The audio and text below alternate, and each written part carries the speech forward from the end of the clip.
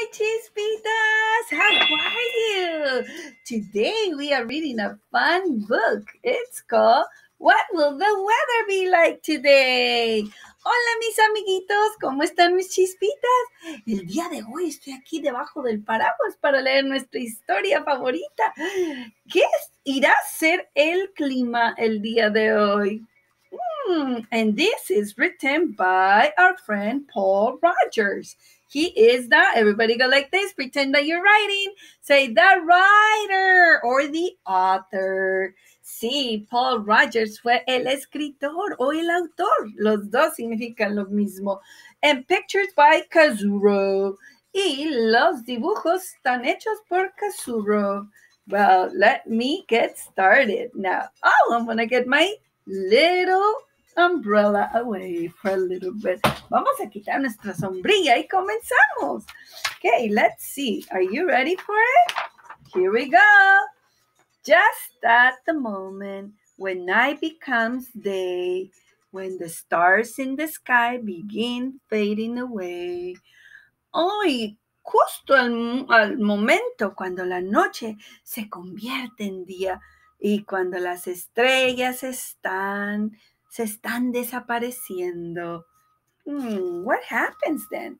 What happens there? I don't know.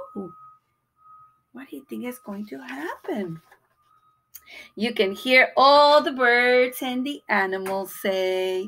Puedes escuchar a todos los pajaritos y a todos los animales decir, What will the weather be like today? What will the weather be like today? What will the weather be like today? What would the weather be like today? Y todos los animalitos dicen, oh, ¿cómo va a estar el clima el día de hoy? ¿Cómo va a estar el clima el día de hoy? ¿Cómo va a estar el clima el día de hoy? Todos los animales están hablando. All the animals are talking. Will it be windy? ¿Irá a ser un día lleno de viento?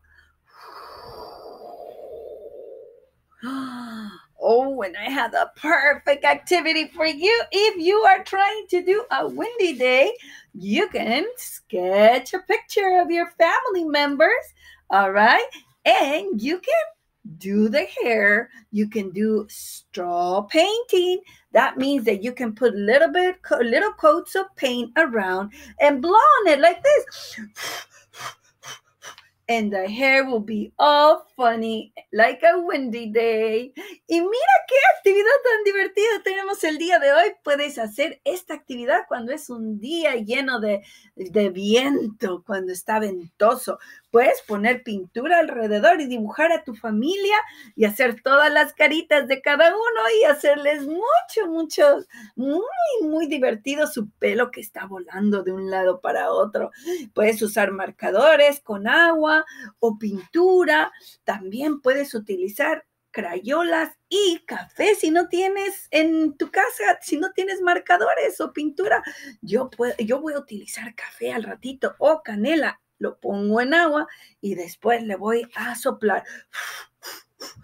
Yeah, I can put coffee. If you don't have paint, you can make little things at home that paint different types of things like cinnamon and coffee and some vegetables or flowers and just blow on it. That would be a really fun activity for you to do. Esa va a ser una actividad divertidísima para hacer. Will it be warm? ¿Va a ser un día cálido? I'm going to wear my coat when it's warm like this. No, sillies, we can't do that.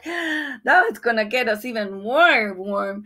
Mira, me voy a poner una chamarra de nieve cuando sea un día cálido. No, eso no se hace. Nos va a dar más calor que nada. And will it be snow? Will there be snow in there? ¿Irá a haber nieve en ese lugar donde vamos a ir? Oh, what do you think? ¿Va a ser un día lleno de nieve? Wow. Or a frost? ¿O va a ser una helada? Oh, I don't want to be around when it's like this. It gets extremely cold. Some people like it really, really cold. Algunas personas les gusta muy, muy frío el clima. A mí no. Or a storm.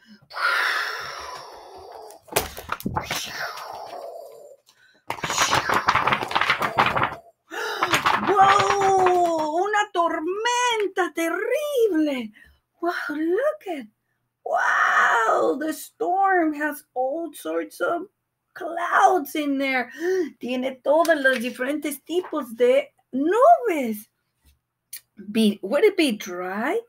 Please make it be dry, said the lizard, and I won't complain. Mira, dice esta iguanita, esta lagartijita que está aquí. Dice, uy, por favor, que sea muy caliente, porque a mí me gusta así y no voy a quejarme. The frog in the bog said, perhaps it will rain. Oh, y la ranita en el pantano dice, quizás va a llover. Ribbit, right here. Do you see it? Right over here. So little, isn't it? Or the the cockatoo likes it steamy and hot. O quizás la cacatúa blanca le gusta el torrido o lleno de vapor. Y caliente también. No sabemos a cada quien le gusta el clima de diferentes maneras. Everyone likes the weather in different ways. Let's take a look and see. The mole doesn't know if it's raining or not. Why do you think that? He lives underground, isn't it? Mira, el topo no sabe ni siquiera si está lloviendo o no, porque él vive ahí abajo. So no importa cómo sea el clima, a él no le interesa. Whatever the weather, I work. Zzz. Whatever it is, the weather, I always work, said the bee. Lo que sea, como esté el clima, siempre estoy trabajando, siempre trabajo. Here she is. Bzzz. Look, they're always working, flying to find the nectar in the plants, in the flowers, buscando el néctar de las plantas. Quack, quack, wet, said the duck. Is it the weather for me? Is the weather for me? Oh, a mí me gusta mojado, dice el pato. Ese es el clima para mí. Oh, look, he's here. Quack, quack, quack, quack. I wonder if he has any friends in there. I didn't see any of his friends.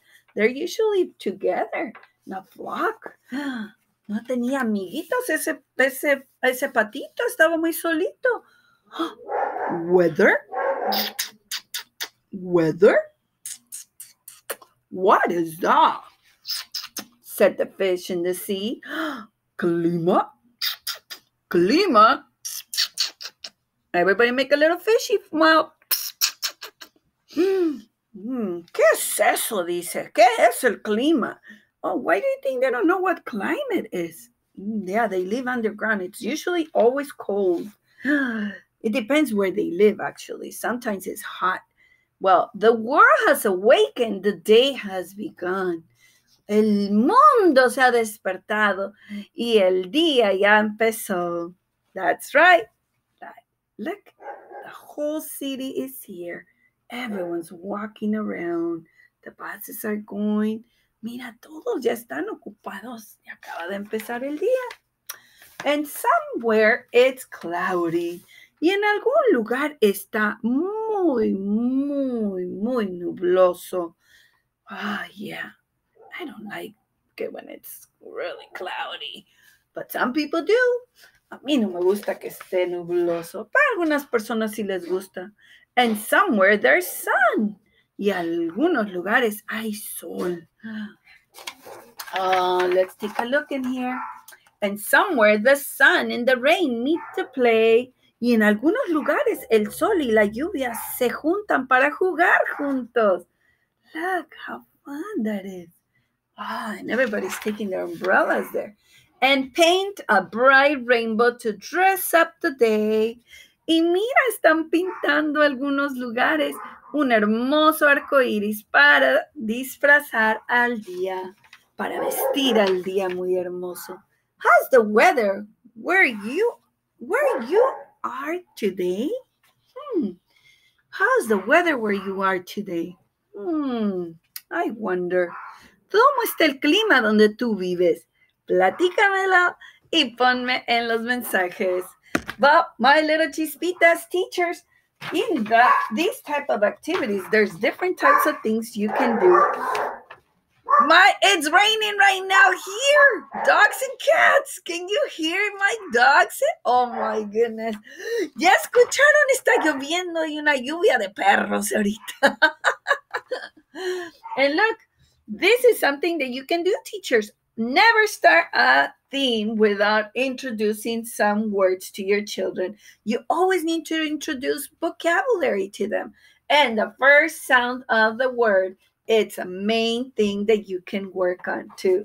Just start circling. Even if they're one or two, they'll get used to it. And soon they'll be able to read really, really, really quick.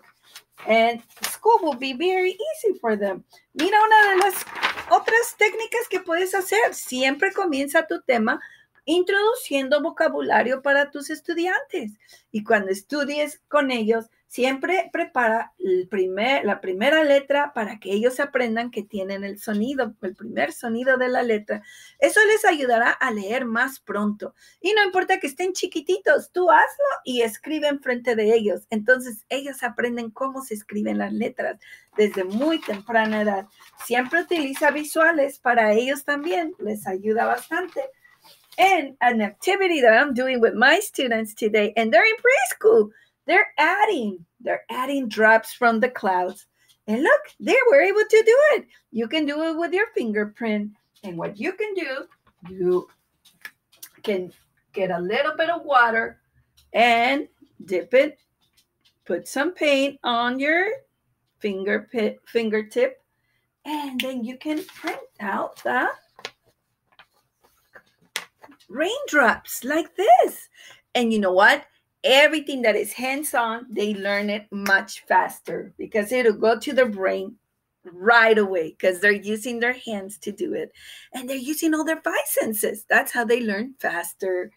Mira, una de las cosas que puedes hacer también, puedes utilizar agua, meter tu dedito en el agua y con tu marcador, si no tienes pintura, entonces mancharte todo tu dedito, así, mancharlo y después pegarlo. Y esas son huellas que los niños les va a gustar mucho, pues, aprender matemáticas de esa manera porque están utilizando sus 5 sentidos y los niños aprenden más rápido si lo haces cantando, con visuales y con muchas cosas sensoriales que ellos puedan utilizar sus 5 sentidos. Bueno, nos vemos otro día. Well, I'll see you later, my chispitas. Bye-bye. Take care. Ooh, it's raining. Bye-bye, everyone.